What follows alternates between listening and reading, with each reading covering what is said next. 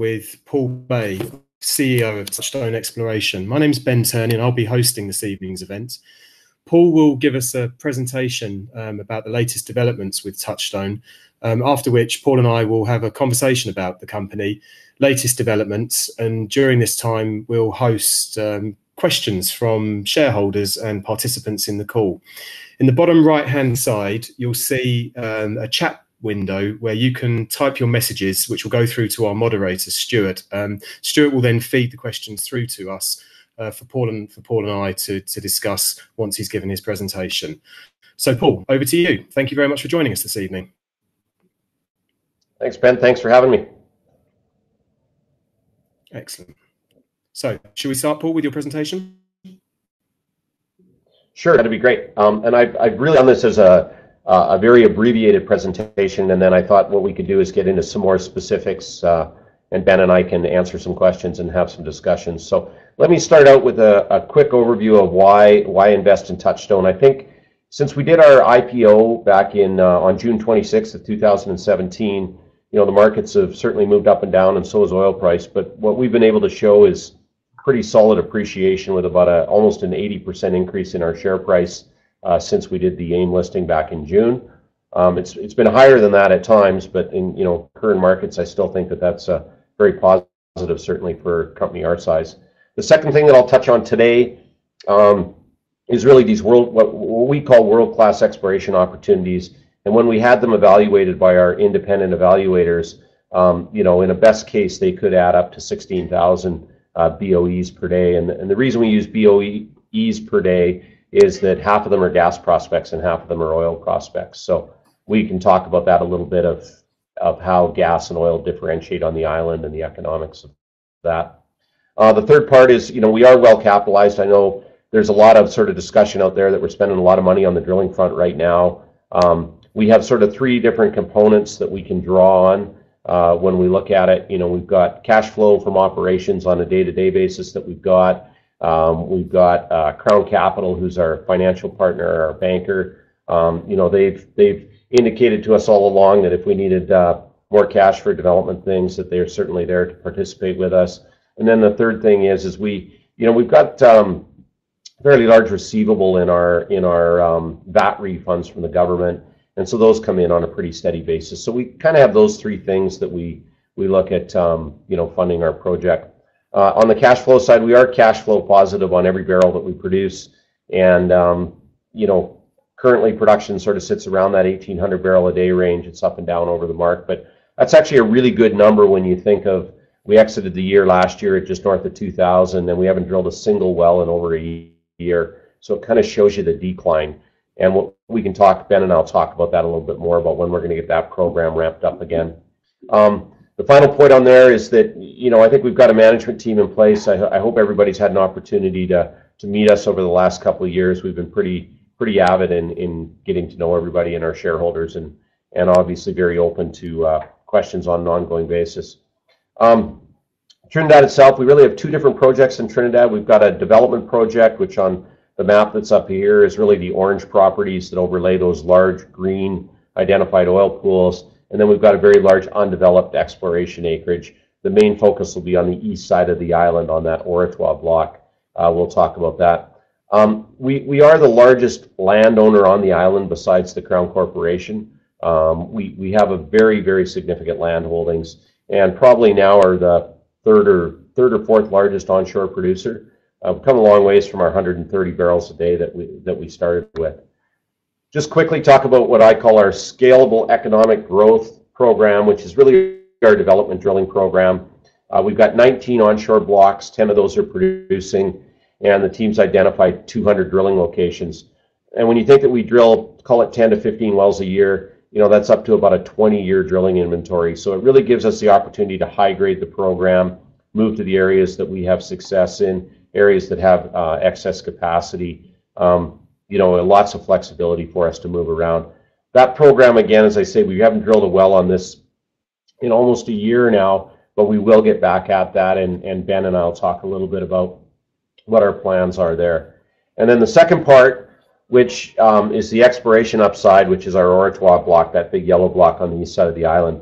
We've identified 4 individual prospects. There's the Corosan gas prospect, which was actually renamed Coho, and we really should start calling that Coho, so we'll make that change. Then the Cascadura oil prospect, which is a little little further to the east, and we actually spud that well on Friday of last week, and as of this morning we're setting surface casing, so that one's moving ahead. And then we'll move directly to the south of there to a different anomaly called Chinook, and we'll talk about that. Hopefully, depending on where oil prices go and how everything sort of checks out here, we'd like to go right from Cascadura down to Chinook. There might be a little delay of a month or so while we get the road done, but that would be the plan. And then call it Q2 of next year, we'd like to move over to the Royston gas prospect, and it's a monster prospect, and we can talk about that as we move forward here a little bit. Corosan's gas, we've already drilled that. It's drilled to TD, it's logged, and we'll be moving a service rig in there probably the week of the 21st of October, and I'll talk a little bit more detail about that one. Then on the map here, what you can see is really the big block is the yellow, and then the identified prospects that we have in here, they're actually quite low risk when you look at the way we've done it. Basically, we're offsetting old wells that were drilled in the 1950s and 60s, and we think there's a bunch of bypass pay. And obviously, with the first well we drilled here at Coho, now that we've seen the logs, very confident that we have a very, very thick gas column in there. Probably over 100 feet of gas pay that we'll be testing. We're going to test it in a couple of intervals. There's actually a sand package that was not seen in the original well. That'll be our first test interval. And then we'll move up and test the sort of the repeat of the well that was originally drilled in there. And that original well tested about 8.5 million cubic feet a day. We've come up a little bit structure, and we actually think the sand's a little bit improved. So we're pretty hopeful for that as we move through into October and into early November when we'll have the results. Cascadura, where the well is drilling right now. As I say, we set surface casing. So we should have that well TD'd by the end of the month. And again, as soon as we've got logs on that, we'll put out a press release on that. And then just to the south of that, you can see what we call Chinook 1, where we'll move directly south afterwards and drill a different anomaly that looks a lot like Cascadura. But to be honest with you, I think it's got a little bit thicker pay. These wells were drilled in the 1950s. And then the final one that we'll move to will be the Royston one. And you can see it's quite a ways off to the east side of the island. And the block, so it takes a little bit longer to drill get the road built in there and get the rig moved over there. So probably Q2 of next year. All in all, a very exciting program. One thing I haven't talked about, I'll just touch on quickly. If you look at that central block, which are those, it's called Carapel Ridge, Baraka, and Baraka East, just south of our Coho star on there. That particular pool is about a half a TCF of gas and 25 million barrels of liquids. So it gives you an idea of how big these prospects can be as we go forward. So maybe, Ben, with that sort of high level, I'll turn it back over to you to maybe we can entertain some questions and have a discussion. Excellent. Thank you, Paul. So let's start then talking a bit about Coho 1, because I think that's where the market's attention has really been recently. Now, you obviously were extremely confident about this well going into it. You were talking about, chance of commercial success of, I think, of around about 73%. What was it exactly that led you to be so confident going into that drill? So, Ben, that well, or well is actually only a couple hundred feet away from the original well that was drilled there in about 2001. As I say, it tested about 8 million cubic feet a day. We've got 3D seismic over it, which is that sort of colored blob that you see around it on the map. And really, the reason we wanted to drill that well first, it's the smallest of all the prospects, but the reason that we wanted to drill it first is twofold. We wanted to prove that the geological model was there, that you could follow up these wells, which we've obviously done now that we've seen the log. But the second thing is we wanted to make sure that we could drill the wells economic. We put in a $3 million cost on this well, and it looks like it's come in maybe a little bit under that, like 2.8 million. So the team did a really good job. It's 8,500 feet in depth. It's been a long time since a well's been drilled to 8,500 feet onshore in Trinidad, probably 25 years. So that was the two reasons for doing it. The third reason, I guess, is it's also very close to the Shell plant that's located to the south of us. And if we have commercial success here, we can go down to that Shell plant that has about 30 million a day of processing capacity in it. And we've had some early discussions with them, but obviously we don't want to get too committed on that until we get the test off the end of the month. So let's talk a little bit about the testing. Now, obviously, you've announced the discovery a couple of weeks ago, and you just told us that you're expecting the testing equipment to be on site, ready to commence on the 21st of October. Could you tell us a bit more about your test plan, potential timelines, and what your expectations are from this point forward? So, as I mentioned, the first thing that we're going to do is we're actually going to test a lower sand that the team had identified before we drilled the well, and it's there. So what we want to do is test it first. It'll probably take about a week, so should have those results by the end of, let's say, the 27th or 28th of October, somewhere in there. If we get a good result on that, then we'll obviously move up hole and test the upper zone. I guess we're going to move up hole either way. We'll suspend the lower test, and then we'll go up top and test the original two sands that are up hole. We're going to test them together as one, the up hole sands, and we just think that that's how we would produce the well, so we might as well test it the same way that we're going to produce it. What are the expectations in here? We've said all the way along that if we could get between a 5 and a 10 million a day gas test off of this, that would be a huge success for us. Excellent. To give you an idea on size of that, I mean, you're talking about something that's probably between 600 and 800 BOEs a day. I mean, it's a complete step change for us. And again, to reiterate, this is the smallest of all the prospects on the block. So obviously, we're trading in very difficult market conditions at the moment. Liquidity is very tight. We're seeing share prices across the board in the small caps are struggling. But so far, since you announced obviously this result, and it's an actual discovery, we've actually seen Touchstone share price has actually gone back a bit, which I do find a bit surprising, given that we could be looking at a 600 to 800 BOE contribution to the company. What do you put that down to at the moment, Paul?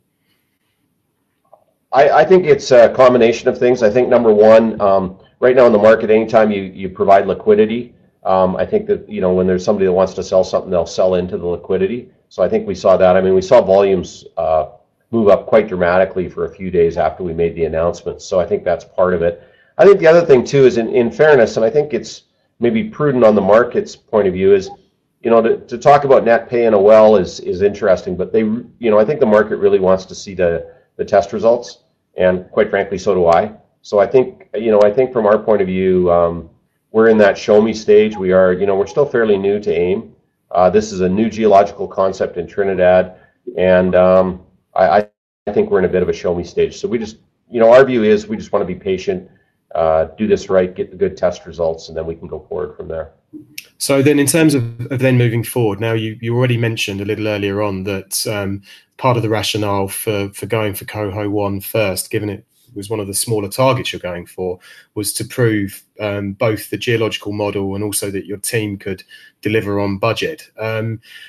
To what extent would you say that the lessons that you've learned from this well can be applied to the future drills in the campaign on Ortoire? Yeah, so a couple of things we learned on the drilling front. We still think we can shave some more days and times off of how the well was drilled. Although we did it under budget, we still think there's some other ways that we can do that. And I think the other thing that's maybe important is we were looking at maybe bringing in a different rig to drill Royston, because it's quite a bit deeper. It's 10,500 feet. And we're sort of looking now that we think we might be able to use this existing equipment to go over there. So that would be great. We could just keep the program rolling through the end of 2019 and into 2020. So I guess that's the exciting part of it. Geologically, I guess the positive was that we thought we could come up a little bit structured. We did.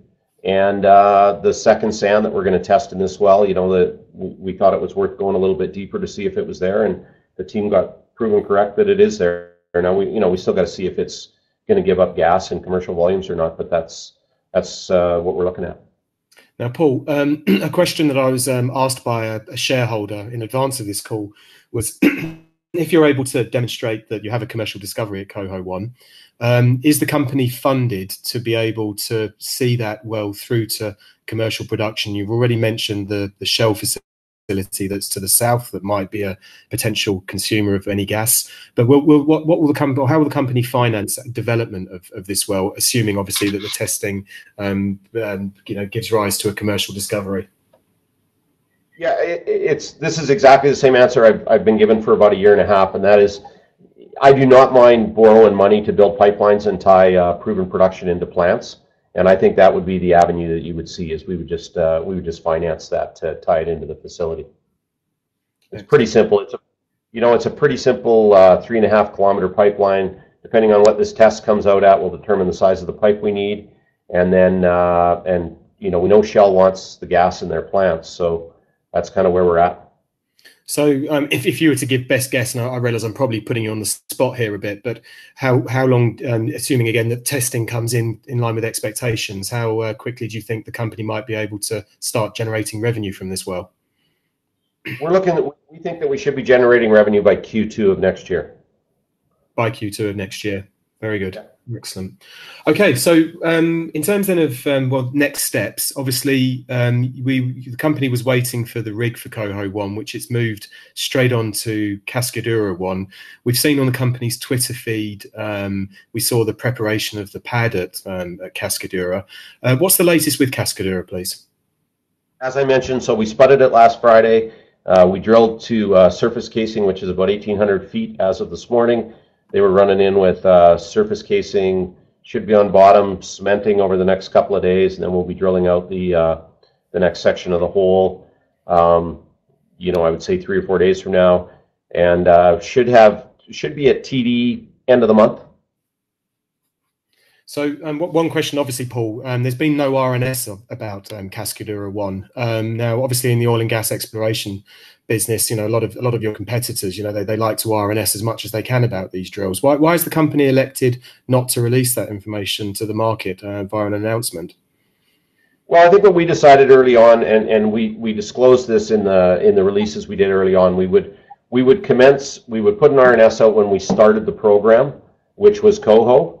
And then we would give updates when we had information along the way. We look at this as a program. We don't look at this as individual wells. And so, when we have the logs down on Cascadura, we will put another press release out on what's there. When we have the test results from Coho, we'll put out those as individual releases. I think what our point of view is that we'll put out press releases that have material information in them. What we don't want to do is be sounding promotional where we're putting out press releases when you spot a well. To us, that's not really material. The material things are, what are the test results? What do the logs look like? When are you going to get this on production? How are you going to finance it? Those are the kind of things that we'll put out there. It's a balancing act, right, Ben? And I think we're just trying to find that balance right now. Okay, so in terms of what you're actually hunting for at Cascadura, could you? You've obviously already said that Coho was the smallest of the targets. Where does Cascadura rank in your what's now a 4-well program?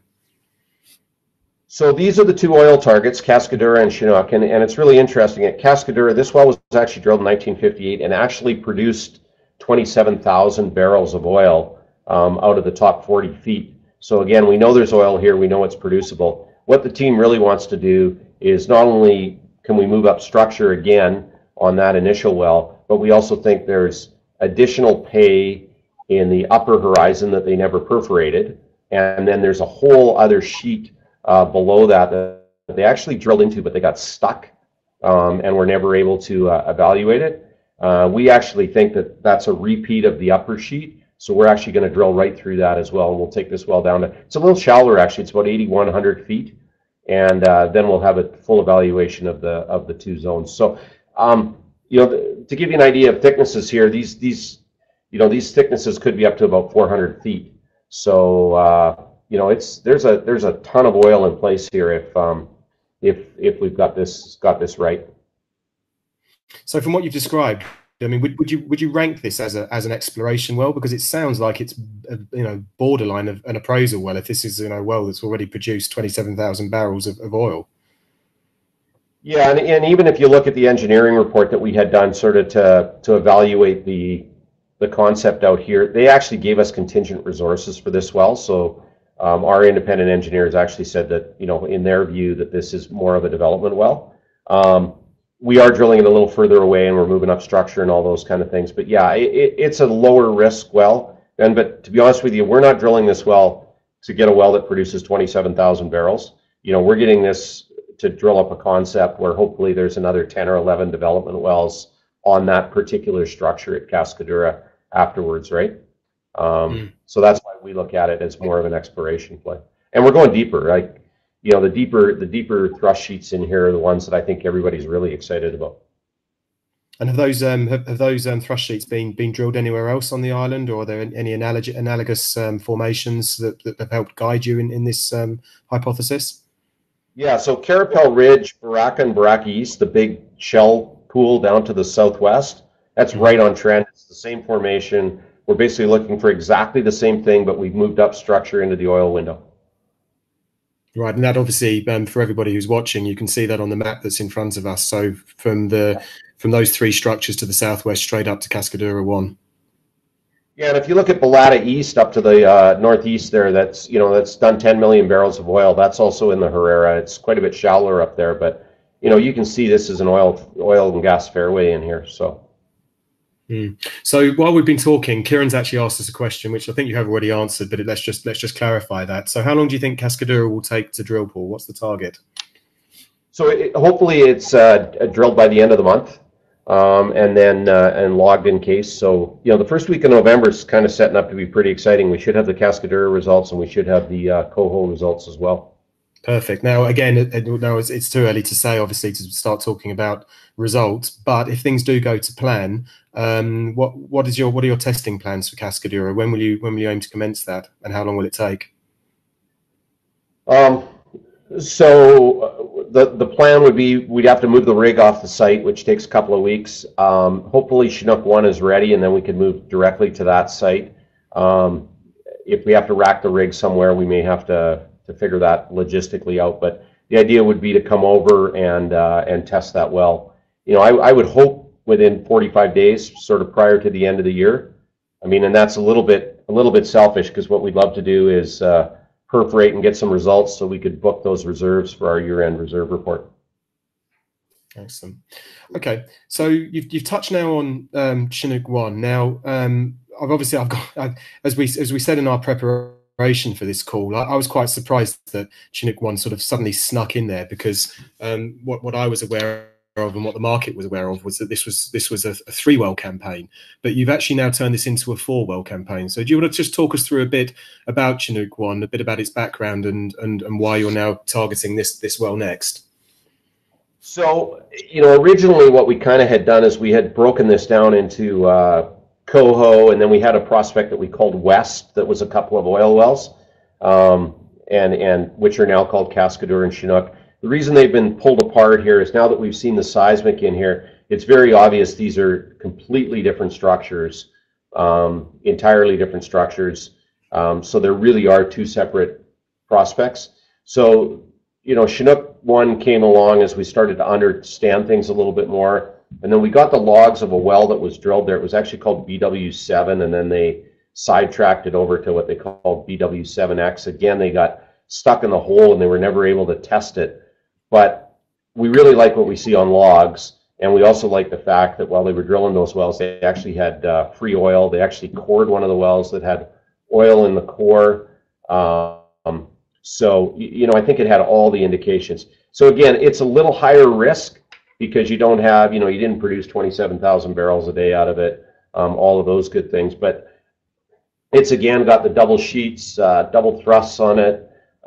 It's on the other side of the river. That's why we've got to build a bridge over the river there to get there. So I guess over time it's evolved a little bit, Ben, and maybe we should have been a little clearer that we were gonna move there. But it's as exciting as Cascadura. It's probably, the thicknesses on the logs look a little thicker than Cascadura. So we're kind of going from smallest to next biggest to bigger, and then the biggest gas play being central.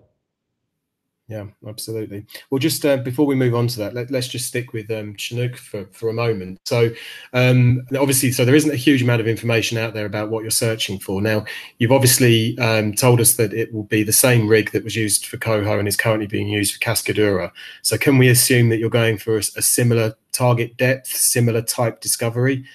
What are you looking for there? Yeah, it's exactly the same thing, and it's exactly the same. It's still Herrera. We're still looking at it as a turbidite deposit. You know, it's just in the oil window. That's why it's a green star versus a red star. So, and in terms of budgeting for this well, is the company funded for Chinook 1 as well? Well, you know, I think one of the questions I see on the right hand side is, are we still cash flow positive? The answer is yes, we are. I mean, we did like 3.6 million in cash flow in the first half of the year. So the idea being here is if this well kind of drags into November, December, that, you know, the second half of the year cash flow, have to go back and talk to Scott and the board and make sure that we're okay on it. But, you know, that would be our plan, would be to move right to Chinook and drill it. So, I mean, oil price has been moving around quite a bit here in the last little while, but anywhere around that $60 Brent range, I think we're good to go.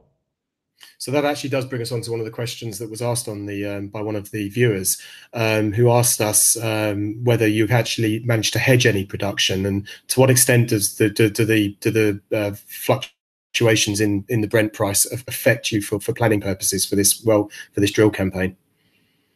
So whenever we're planning, we always use the strip price. So, you know, our budgets basically run on basically where we are today. We did hedge 800 barrels a day at about $56 as a floor price through till the end of December, just to protect our capital program. We obviously haven't got there yet.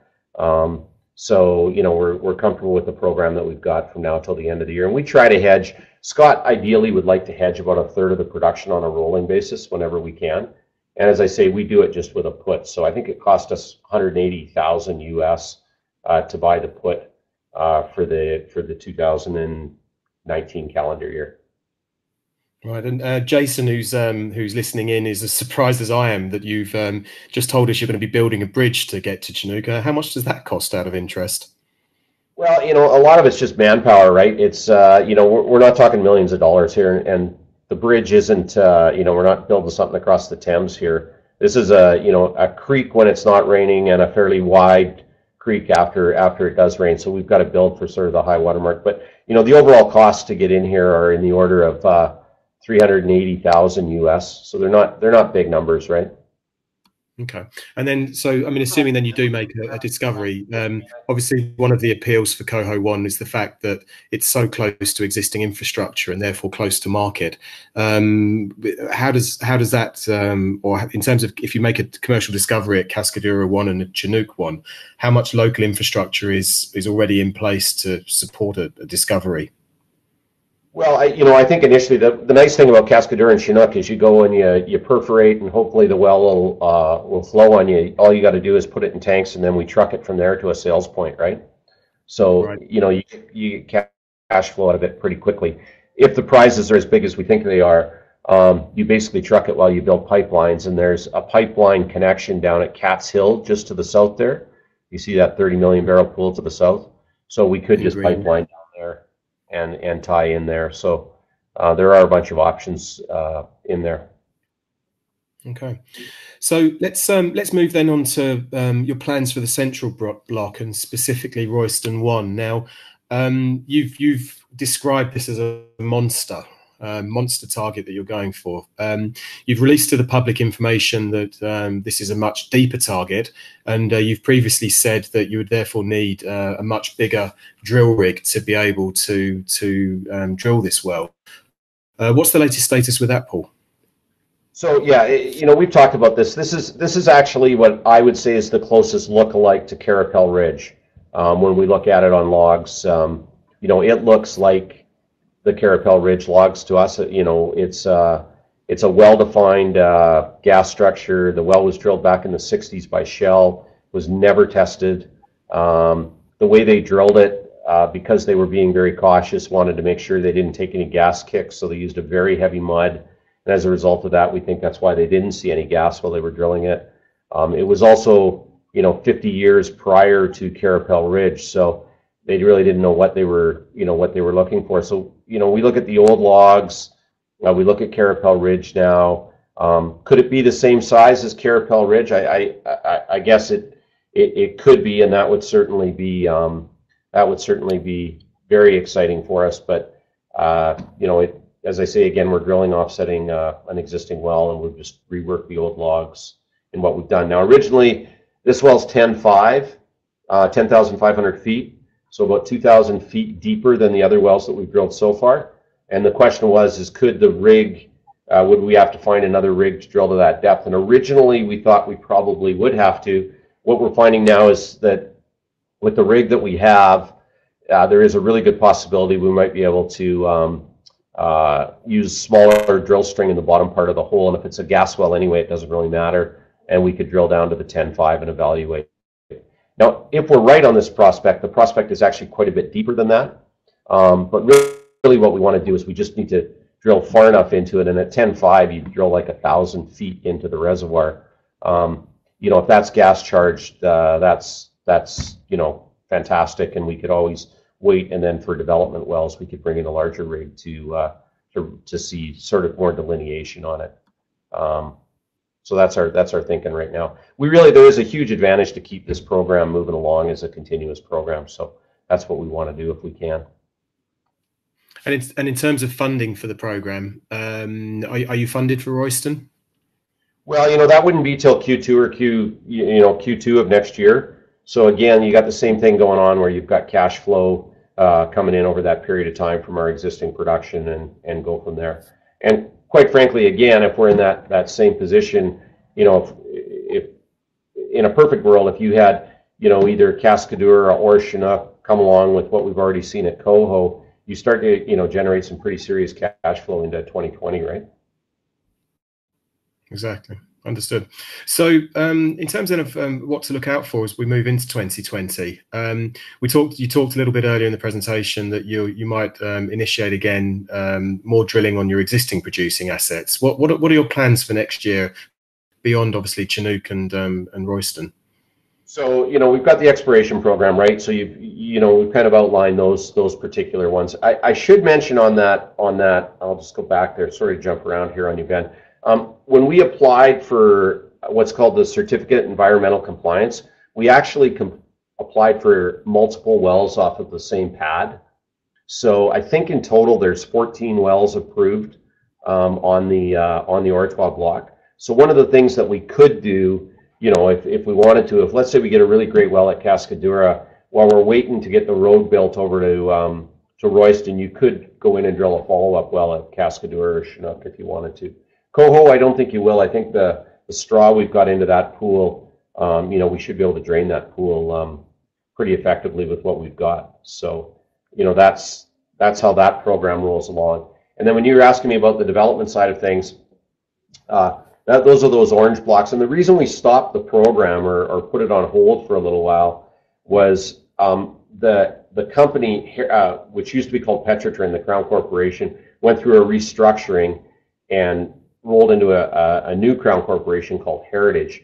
And what Heritage wanted to do was sit down with us and get a long-term plan for how they were going to develop all these fields. So what we've been working with very closely with Heritage over the last year is sort of a longer-term concept of how you would develop these, right from drilling to completions to potential EORs to CO2 floods to, water floods to everything as we move along. So, and what we're going to hopefully end up with is a new agreement or a new understanding or a new agreement that'll have this much longer term view on how we develop these properties, which benefits them, but obviously is a huge benefit to us going forward. So, so that's the process that we've been in. And I think, in fairness, they've gone through a lot of changes, a lot of personnel changes as well. So we've been working closely with them, but I think it's going to be a great thing for Trinidad and for Touchstone, and it'll be all the operators, quite frankly, in Trinidad. If it's successful, it'll benefit from the new philosophy of Heritage going forward. Yeah, so I mean, while we're talking about the operating environment, we've actually fielded a few questions about some of the changes that have been in Trinidad. Now, I know that yesterday the government in Trinidad and Tobago, they published their budget. Do you want to tell us a little bit about that and your response to that, and to what extent it will affect Touchstone moving forward? So the budget was put out yesterday. It really, two things it did. There's a tax called the supplemental petroleum tax. It's a tax that kicks into effect above $50, and it's an 18% tax. What they did is they increased deductibility on the SPT. We used to be able to deduct 20% of our capital costs against payable SPT. They increased that to 25%, which is great. It's not really a big material move, but I mean, it is great that that moved up. And then on the other side, what they did is they basically increased the corporate tax, if you want to call that, accelerated how quickly we will chew through our pools. From our point of view, it doesn't have a huge effect on us in that we've got very large pools. Scott ran it this morning with Kale, and basically it's about a 1 or 2% change to our net present value. So very, very little change in that point of view. They also did some tweaking with, you can no longer deduct 100% of your pools that you carry forward. You can only use 75% of them, and the other 25 have to be expenses within a given year. So, you know, because we've got pools and because we're an active operator, it doesn't have as much effect on you. But if you were in a pure harvest mode, I think it would have a pretty significant effect on you. So. Yeah. So just sort of looking at another detail in relation to that, we were asked earlier on by Ted, who asked us about the reduction in the loss relief rate from 100% to 75% of taxable profit from the 1st of January. I appreciate that's a bit of a technical question, but is that something you can give us some detail on at this point, or will we have to wait for that to see how it might affect the company? No, that's exactly what I was just talking about, where we used to be able to deduct 100% of our loss carried forwards against income in a given year, and now you can only deduct 75% of them. The advantage that we have right now is we're spending more capital than we're actually generating, so we're actually building pools, so we have some protection against that. So it's a really valid question. It'll affect each different producer differently, but because of the size of our pools, we're able to mitigate that. It will catch up with you at some point. I mean, let's not sugarcoat it here either. I don't think it was a very positive thing that they did. I think the trade-off between giving us additional deduction on the SPT and then trying to accelerate collectability of the corporate tax is, net, as Scott points out, is really on a NPV basis. Doesn't affect us.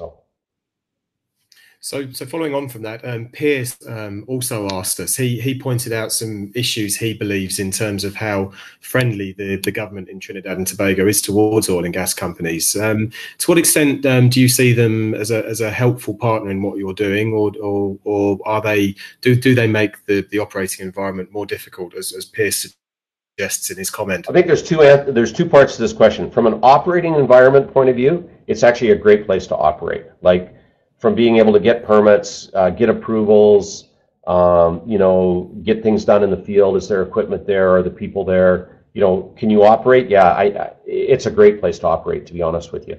And great knowledge. Like they've had 100 years of building up universities that are training engineers and geologists locally.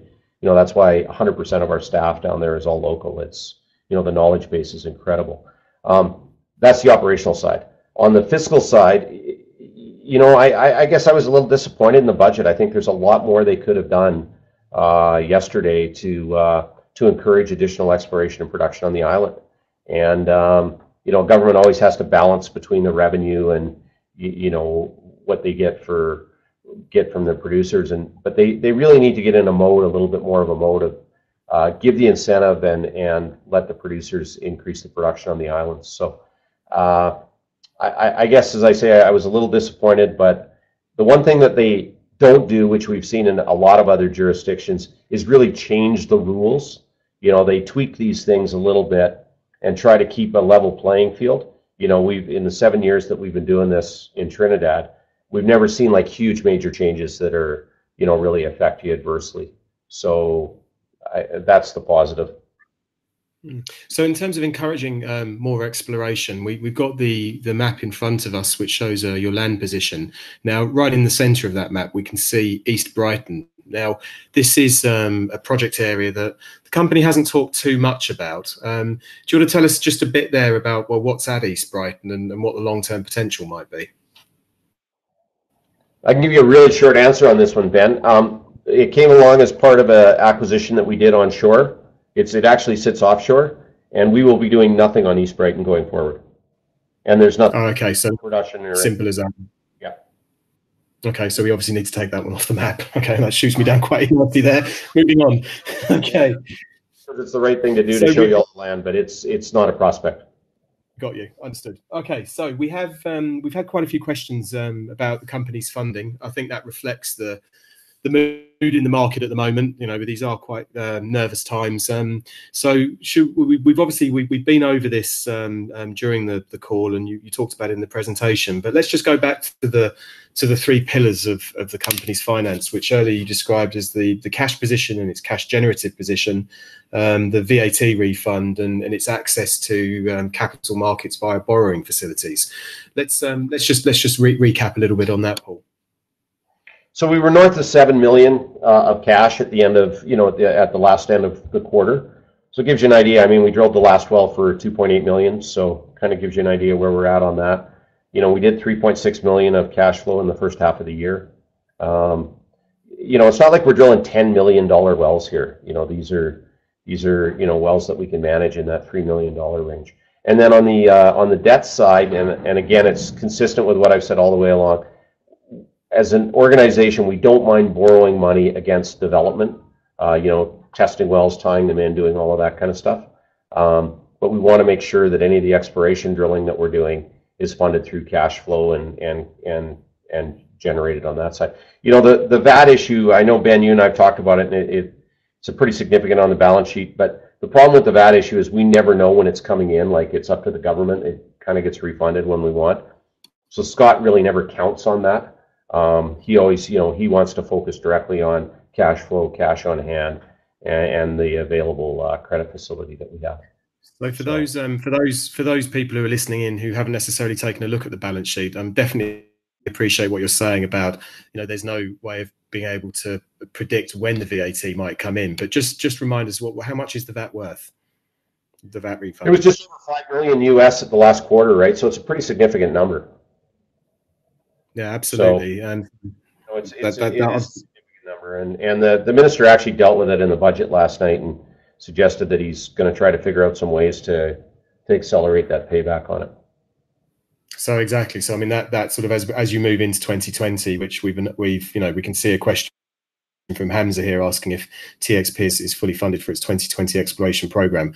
That does sound like it'd be quite a useful fill up to the company's coffers, sort of ahead of further exploration next year. Yeah, I just don't know. There's no way to count on it, right, Ben? So we've got to be careful. The nice thing too about this program that we have right now is we can manage it, right? Like, we didn't make a 4-well commitment to the rig here. So if we've got to pull things in and out and move them around and, push them out by a quarter or something like that, we can do that to fund the program.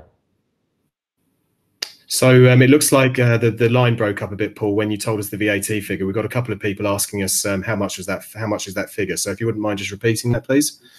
It was just north of $5 million US at the end of last quarter. Excellent. So $5 million at the end of last quarter. Right. So we've got a question here from Rob Malloy. He's asking, at what oil price does Touchstone break even? Now, I realise that can be a bit of a difficult question to answer, but are you able to give us sort of any colour to that?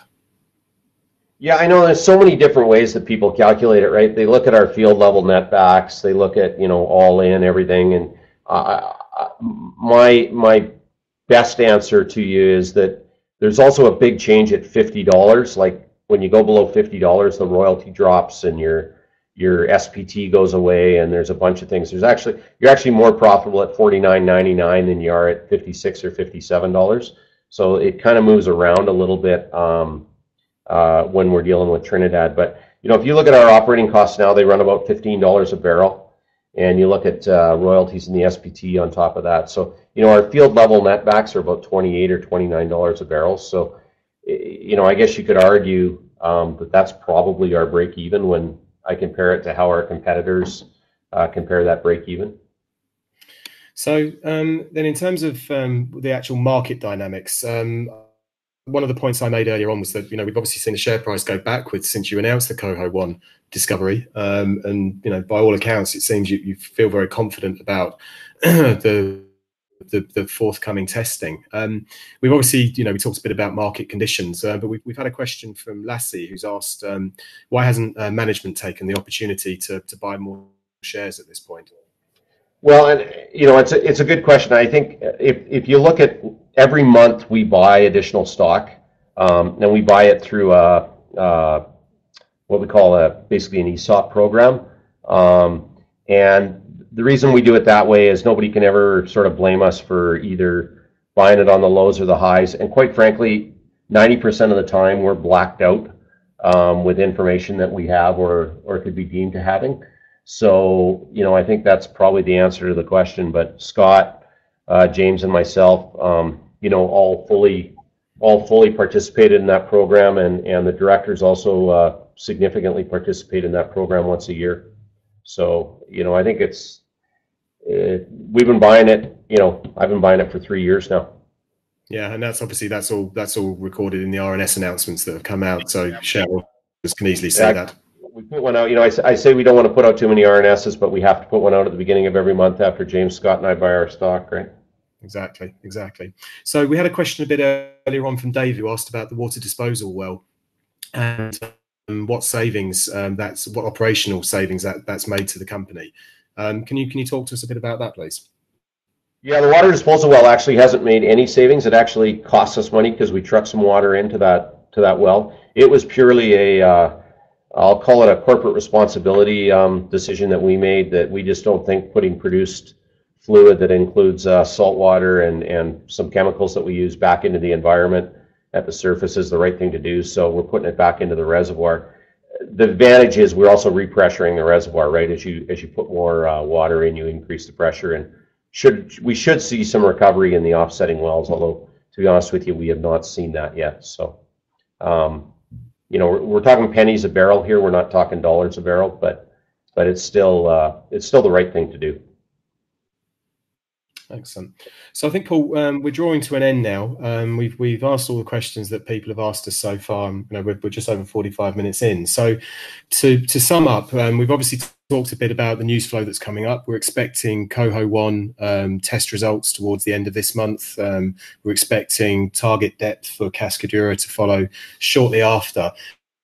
Can you tell us what else shareholders might expect from the company over the coming months in terms of news flow? Well, I'm really hopeful that we can strike a new deal with Heritage on the development side, and then we can kick that program off again as well. Those wells, when we look at the rate of return and the success rate that we've had on those are great. So that's obviously something that we want to press release as we go forward. And then, we'll release our third quarter numbers on November the 13th. So those will be out as well. So I would say that's probably going to be the news flow.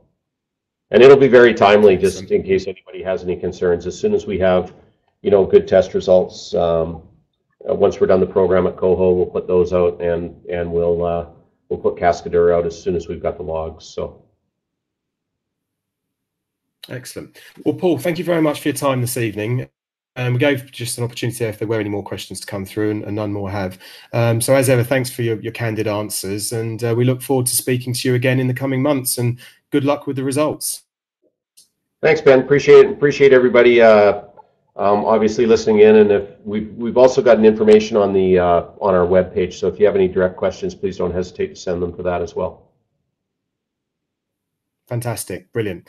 Well, thank you very much, everybody, for joining us this evening. We'll bring this to an end now. We'll publish this tomorrow morning on the website, and with some follow-up coverage as well. Okay, Paul, thank you very much.